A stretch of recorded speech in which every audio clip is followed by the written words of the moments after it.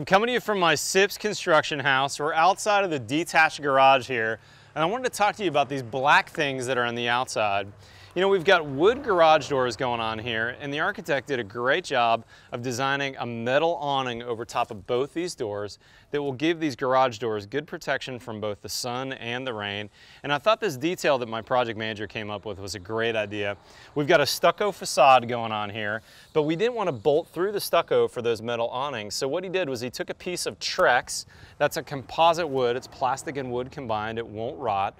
He cut that. He put a band of Deltaphane, which is a sealant, all the way around this, and then stuck it on, screwed it onto the house, and then in a shingle fashion, we used some Delta facade S-tape up the jambs first, and then over top of the head with a final piece here to make sure everything's shingled correctly. And now when the welder comes later to put this awning on, he's got something to screw into. We're not screwing into the stucco. The metal plate will cover over that joint between the stucco and this Trex material, but what a great detail. We'll see you next time.